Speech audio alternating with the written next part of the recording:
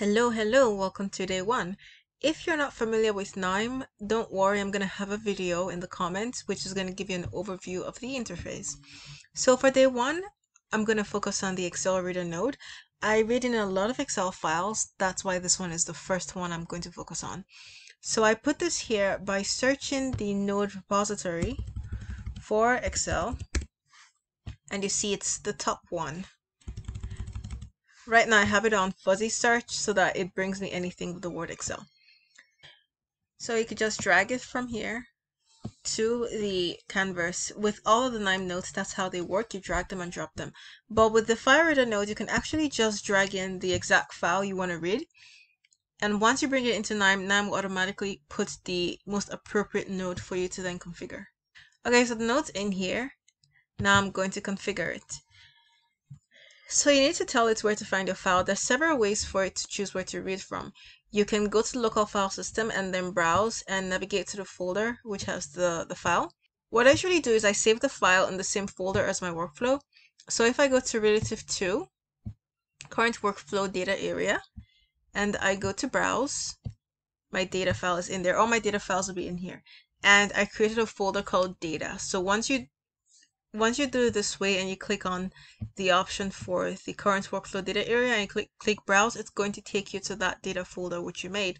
As long as you have your data files in there, this I think is one of the fastest ways for you to get your data. So this data here is data for customer churn. From the telco company, I pulled this data file from KNIME. I'll have the link to the data file as well if you want to download that to follow along, because I'm going to use this in some more of the 30-day series of videos as well. So usually it selects the first sheet, but you can change this if you want to take a different sheet.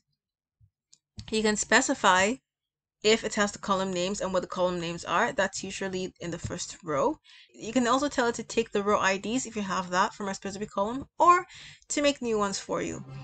And you can also control how much data is read, but in my case I wanted to read everything. In the transformation section, you can go through to make sure that your variable types are the variable types they should be. But if they're not, you can always change them. Also here, you can deselect certain columns that you know you're not going to be using. So let's say I didn't want to use, let's want to take off. Let's just take off tech support. Let's say I didn't want to read that in, and I also did not want to read whether or not they're streaming TV or they're streaming or they're using the streaming movie service. So I could just deselect those, and once I read it in, it's going to read in my data without these columns. Over in the advanced settings, there are a couple of things I usually do here. One thing I do is to limit the data of row scan, because sometimes you might have different data types in the same column, so that's going to cause an error when you read it. If you uncheck this, you're not going to get an error, and then you have to like specify or fix the discrepancies in that later if needed.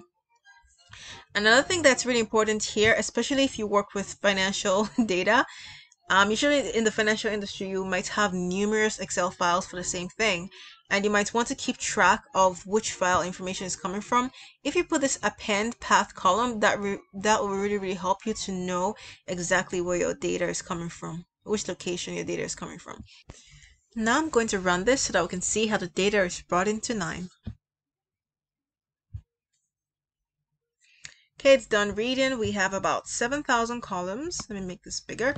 You can preview the data down here in the node monitor, which if you go to view, just make sure that you have the node monitor selected and you'll be able to see some information of the data that you bring out. And if you right click on here, the last option, file table, you can see the entire output of the file you just read in.